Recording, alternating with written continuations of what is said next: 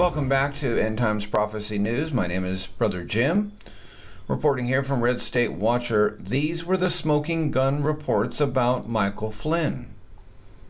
These were the smoking gun reports that very serious people just spent the last 24 hours screaming about. They proved nothing. What's interesting is the collusion between the intelligence community and the mainstream media, as if they can remove President Trump from office. Here are a few excerpts from Times and CNN, who receive information from unnamed sources in the deep state or shadow government. Though the Times and CNN relied exclusively on unnamed sources, both loaded up their reports with caveats. From the Times, it's always unnamed sources. Yeah. The intelligence agencies then sought to learn whether the Trump campaign was colluding with the Russians on the hacking or other efforts to influence the election. The officials interviewed in recent weeks said that so far they have seen no evidence of such cooperation. It is not unusual for American businessmen to come in contact with foreign intelligence officials, sometimes unwittingly, in countries like Russia and Ukraine, where the spy services are deeply embedded in society. It is also unclear whether the conversations had anything to do with Mr. Trump himself. From CNN, officials emphasize that communications between campaign staff and representatives of foreign governments are not unusual. Investigators have not reached a judgment on the intent of those conversations. These officials cautioned the Russians could have been exaggerating their access. It's always could, should have. The communications were gathered as part of a routine U.S. intelligence collection and not because people close to Trump were being targeted. And Michael Tracy tweets out, these were the smoking gun reports that very serious people just spent the last 24 hours screaming about. The Times and CNN. CNN lies and is Hitler. They got nothing. They want to blackmail our president. Either way, treason. Moving on. Keep going, liberals. Keep going. Look at President Trump's approval rating now. From Wednesday, February 15th. Today's date, the Rasmussen Reports daily presidential tracking poll for Wednesday shows that 53% of likely U.S. voters approve of President Trump's job performance. 47% disapprove. The latest figures include 37% who strongly approve of the way Trump is performing and 38% who strongly disapprove. This gives him a presidential approval index rating of -1. Breaking news, WikiLeaks reveals possible plot against Trump from intelligence community, and it's bad. WikiLeaks has retweeted a very cryptic message from alleged members of the intelligence community that could border on treason. From John Schindler, now we go nuclear. I see war going to new levels. Just got the EM former senior IC friend. It began. He will die in jail. WikiLeaks says, former NSA employee John Schindler on Real Donald Trump archive.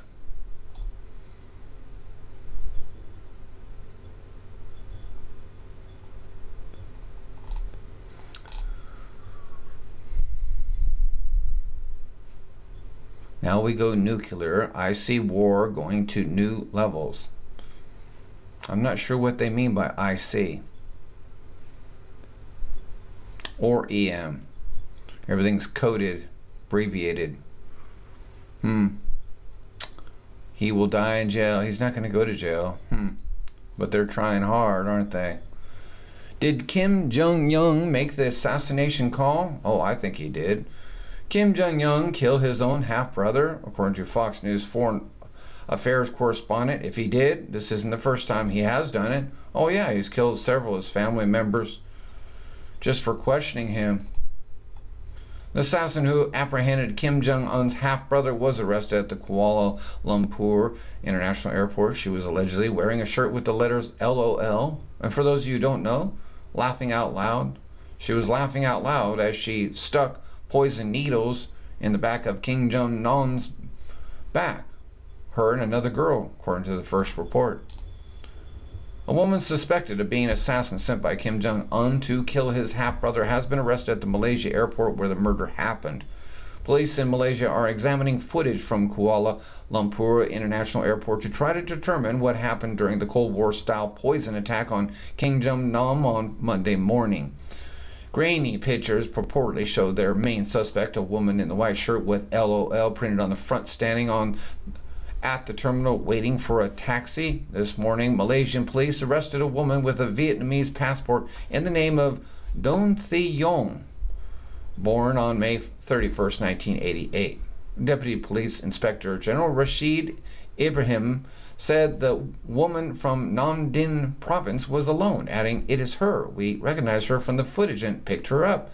Earlier reports suggested Jong Nam was targeted by two suspected female North Korean operatives who apparently attacked him from behind with poison spray.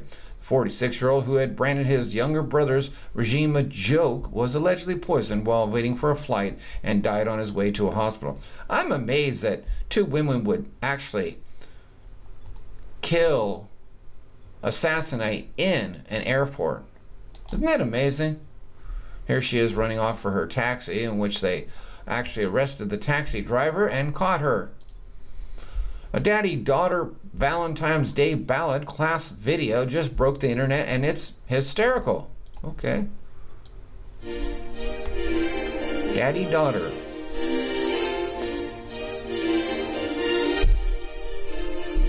They're all funny. But I guess it's going to get better. Can't believe it. I wouldn't do it.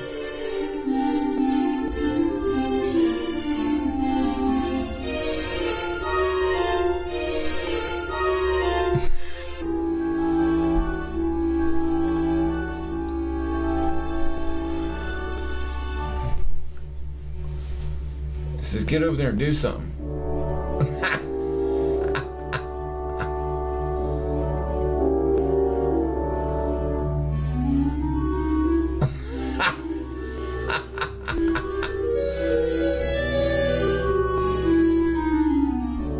They need a lot of work, don't they?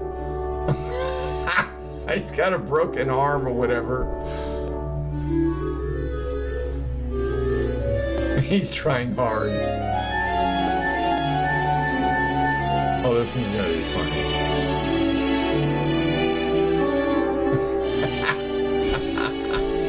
Oh my gosh. He's wearing a little ballerina outfit. Or, oh my gosh.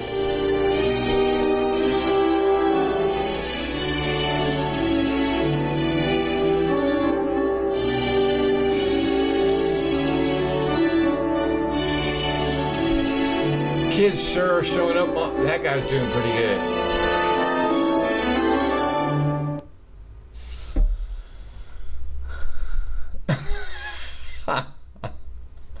That was funny. Trump nominee drops a bombshell and it's bad. What? Trump's nominee for Labor Secretary is expected to withdraw his nomination. David Goodman. Fox News has learned that President Trump's pick for Labor Secretary, Andy Puzder, is expected to withdraw his nomination.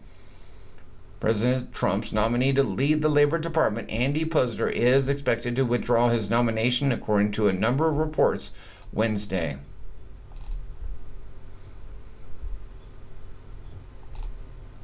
The Senate Health, Education, Labor, and Pensions Committee was scheduled to consider his nomination in a hearing that had previously been delayed 5 times. Top GOP members reportedly urged the White House to withdraw Puzder's nomination, according to CNN. Puzder, the CEO of the fast food conglomerate that owns the burger chain Hardee's and Carl's Jr., has been under attack by Democrats and outside groups for weeks for admitting he hired an illegal immigrant as a housekeeper and allegations that he abused his ex-wife and treated employees poorly. Let's see, he hired an illegal immigrant. Well, shouldn't they be happy? Amazing. Breaking news, California governor caught wasting $25 billion taxpayer dollars. Look what he spent it on. Apparently, the teenager California Governor Jerry Brown, who living in an old man's suit, about 75 years old, was warned of the failing Oroville Dam 12 years ago. So instead of putting money towards fixing it, he spent $25 billion a year on illegals instead. How to Destroy a State in a Very Short Amount of Time by Governor Jerry Brown. The flood danger from the Oroville Dam receded Monday, but California was hit by a wave of criticism for failing to heed warnings about risk to the spillway at a time when the state spent generously on illegal immigrants and high-speed rail. California Governor Jerry Brown, a Democrat, came under fire amid reports that federal and state officials for years rebuffed or ignored calls to fortify the massive 50-year-old dam, which provides water to more than 20 million farmers and residential consumers.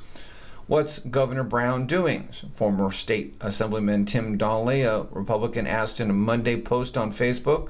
The same thing he's been doing for decades, obstructing progress.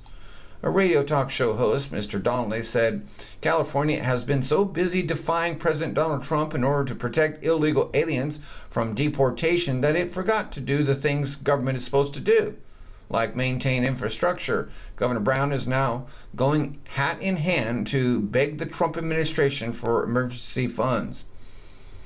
It's amazing, isn't it? Anyway, I feel sorry for Californians. Pray for them.